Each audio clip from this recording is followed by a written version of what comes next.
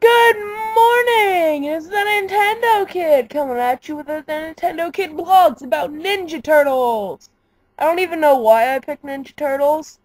I'm slightly sick right now. I have yeah, we'll just call it slightly sick. So, Ninja Turtles. Uh, I don't know why. I'm just gonna randomly just talk about Ninja Turtles. Because of course that's what you do if you're gonna make an episode about Teenage Mutant Ninja Turtles and stuff. So, growing up, I had only ever known about the 2000 series, which was like amazing and is like still the best so far, and really loved it. I eventually ended up going on the 4Kids website to try to watch every episode ever made, but of course they don't have that anymore, or the rights to it, so that sucks. Um, let's see. So this year, of course, the new Ninja Turtle television show came out, and I was really excited for it, even though I knew the animation style would be different. I got up to the theme song, and I actually left the house. Um, I got up midway through the theme song, and I walked out of my house, and I just breathed in some cold air. I came back in when it was over, and I barely tolerated the rest of it. It's actually very bad, to say the least. None of the turtles sound like they ever did before, besides maybe like Mikey. Of course, it's not as I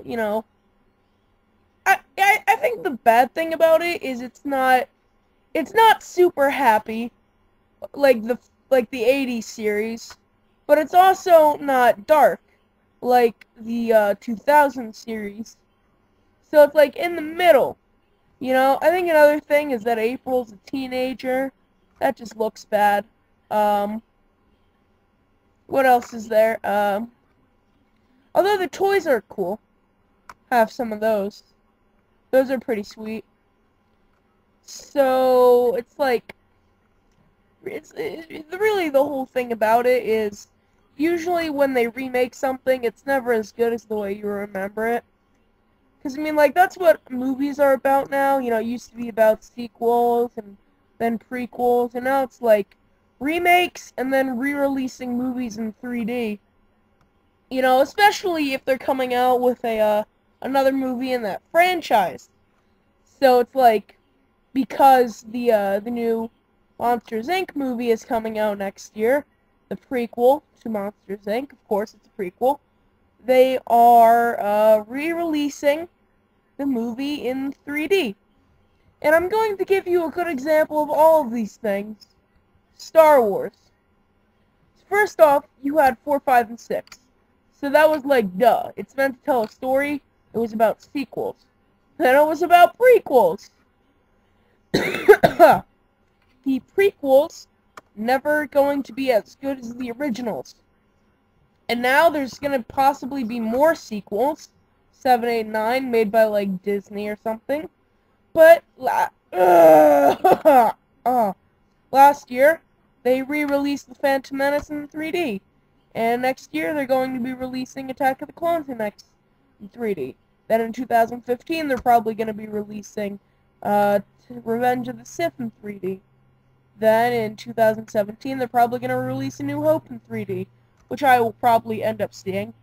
And then in 2019, they'll end up re-releasing what was it called? The Empire Strikes Back in 3D. Then in 2021, they shall it's like super for all the originals, release the Return of the Jedi in 3D. So it's like, wow. Just wow. Yeah, sorry I went off on a tangent there, even though I was talking about Ninja Turtles. But anyway, I shall see you guys next time.